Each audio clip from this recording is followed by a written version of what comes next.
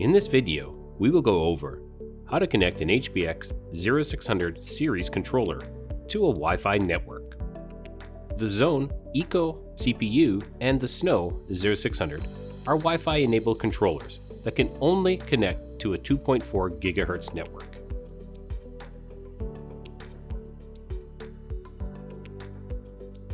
In the Setup menu options, select Wi-Fi Settings.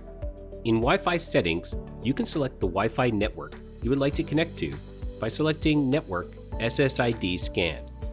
This will scan for all available 2.4 GHz networks. Once you select the network, the control will go back into the Wi-Fi Settings menu.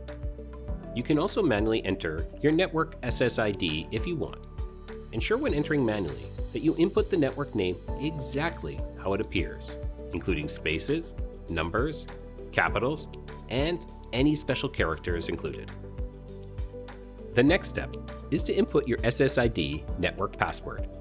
To choose a character, you simply just scroll side to side to find the correct upper or lowercase letter, number, or special character. Then tap on it to choose which one you want. It will then be displayed above for you to ensure that it is correct. Once you have entered the password, exit back to the Wi-Fi settings menu.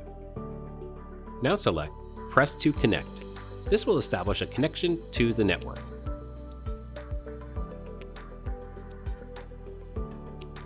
Once you see Server, this indicates that the controller is now connected to a Wi-Fi network.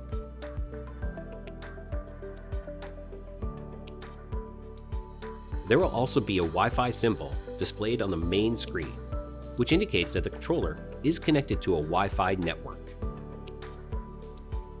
If the controller did not connect, ensure that your 2.4 GHz network is available. Then, restart the connection process. Lastly, if you're still unable to connect your controller, you will need to confirm that these necessary ports on your router are open or forwarded for your specific controller.